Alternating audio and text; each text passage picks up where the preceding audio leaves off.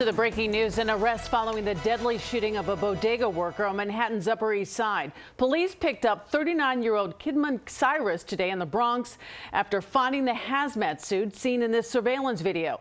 Eyewitness News reporter Morgan Norwood joined us now with the breaking details as investigators just provided an update in the case. Morgan?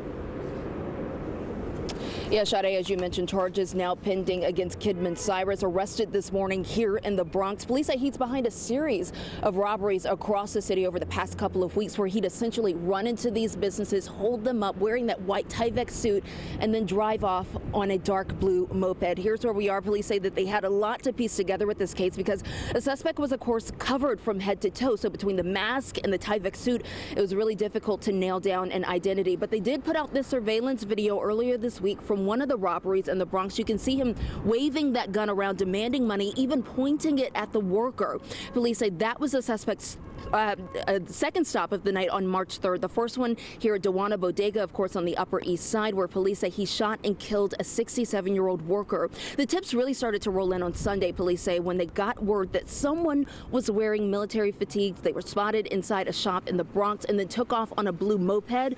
Well, police say they pulled surveillance video from that area, tracked the scooter, and found that that suspect would essentially stop at a nearby alley after ditching that Tyvek suit once he took off from the scene. Officials giving an update on this case a short time ago. Here's what they had to say.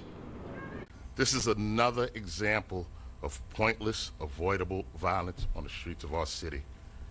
It was another senseless shooting committed without any thought or fear of consequences.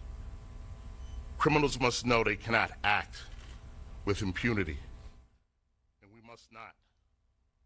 We must. Said and done. Police say that they found two Tyvek vests, one in Brooklyn, the other here in the Bronx, along with the gun that they believe was used in the killing of a bodega worker on the Upper East Side.